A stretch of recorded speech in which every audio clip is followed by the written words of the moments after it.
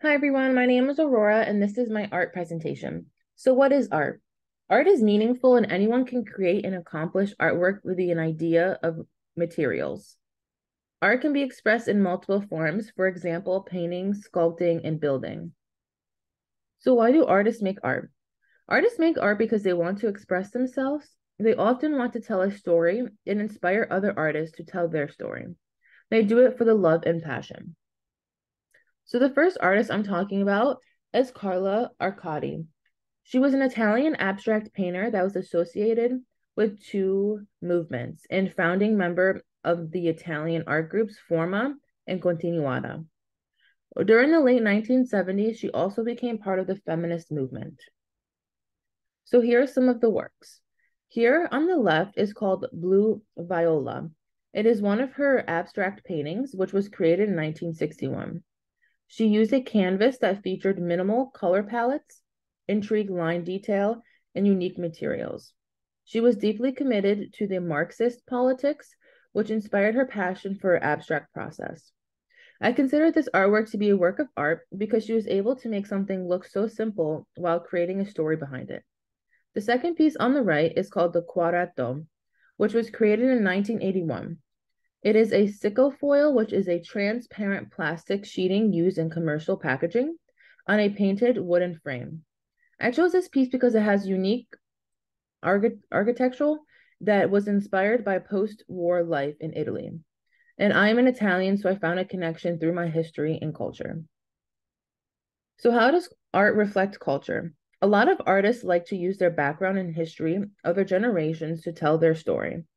It's a way to educate others who may not be familiar with their culture. The next artist that I will be mentioning is Mark Bradford, who specifically used his culture and knowledge within his pieces. Mark Bradford was born and raised in Los Angeles in 1961, and he likes to use a lot of paper when creating his artwork. He would collect paper from cities he would visit and create a story out of it.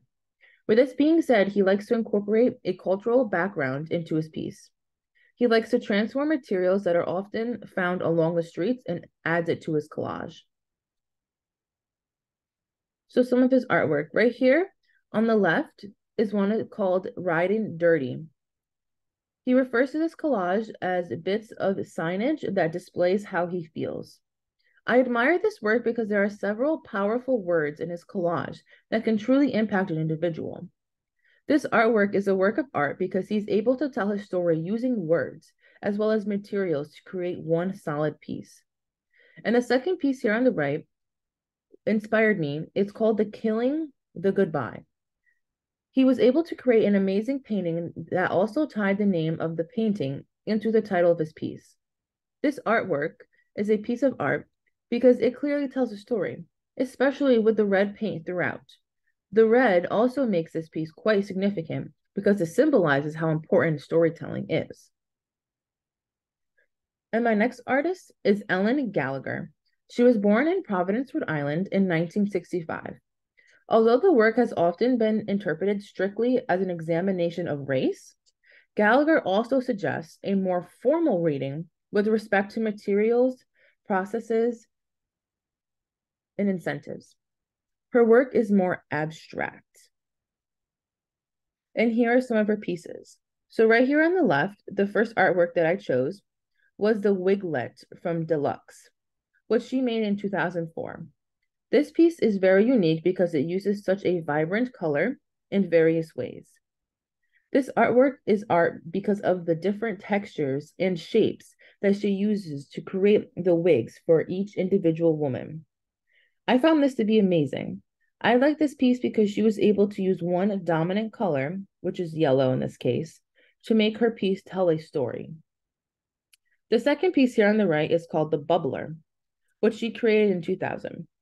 She was able to show how multiple different shapes can come together to tell a story. The colors that she used balanced well, and I could understand her story as a whole, which makes it what makes her artwork significant. This artwork is a work of art because she was able to morph simple shapes like waves and volcanoes and turn it into a painting. And lastly, some misconceptions about art. So going back to Gallagher's work, her artwork were great examples of misconception in relation to art. They show misconceptions by using the environment and incorporating it into a story. As you saw on the previous slide, she took an ocean wave and turned it into an amazing painting.